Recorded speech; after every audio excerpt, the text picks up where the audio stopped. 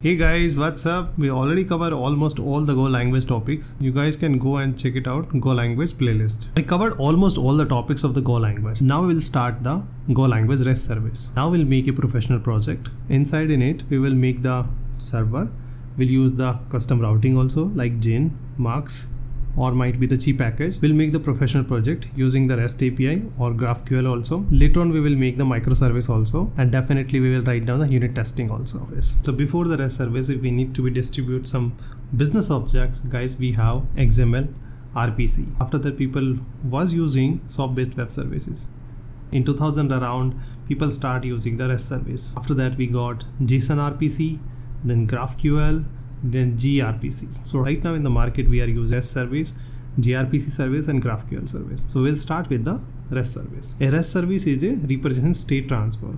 Is a type of the service that follow the principle of the REST, an architecture style of designing network application. REST service allow different system to communicate over the internet using HTTP method like get, post, put, delete, patch. These are the method. Resource means in REST, everything is treated as a resource, which can anything such as a user, product, document, anything can be. HTTP method means get, post, put, delete, all are the HTTP methods. So guys, before the REST service means routing or SOAP based service, we need to consume or discoverables server URL, and it was tightly bound to the technology also. Means if we made a service in Java, then only compatible client should be can coordinate, or whoever can understand the SOAP message.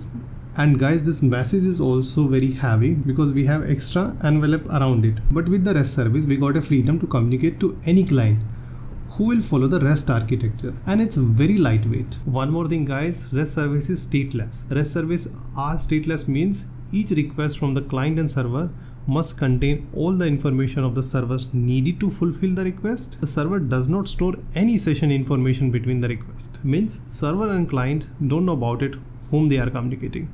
They have, if they need to be communicate, they will send some communications data like token, so that they will understand whom they are coordinating it. Data format of the REST services, guys, either we can use JSON or XML. Right now the people are preferring JSON only because that is more lightweight to the XML. So right now, as you guys saw it, also REST means we'll make a service, and that service we can access on web, mobile, or even IoT device also. So the client could be anything who will follow the REST architecture. So REST meaning, so as I told you, REST meaning stateless, means when the client need to be communicate to the server, client will send whatever the server necessary information. This means content type also, token of get, post, put, delete, whatever the method they want to communicate it. So the guys, this is all about the REST service. Again guys, REST API is the backbone of many modern applications. It's enabling efficient communication, data exchanges between different systems. So in Go language, REST service can create very easily, guys. We can just make simply a server that will handle the HTTP request. Now let's jump on the coding part. We will make a simple server applications. So here we'll use the net HTTP package. So HTTP handle functions. If we get a request on a slash, what we wanted to do, so we'll say simply handle root, and these functions we will create over here handle root, and yes, we will receive the two parameters. One is response, another one is the request, and here we simply print the message only. This is using the response, we are just simply message. So welcome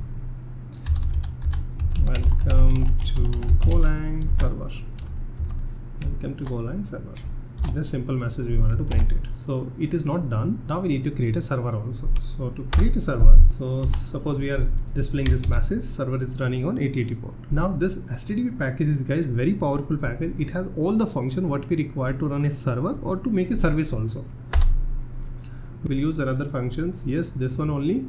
Listen server on 8080 port. Any port we can give it, but by default it will run on localhost. We can give any different IP address also. If we have some HTTP handler, means some routing kind of stuff, that thing we will provide it over here. Right now we didn't make it, but in the future we will make it. So let's run it. To run this once, we will simply write down go run main.go.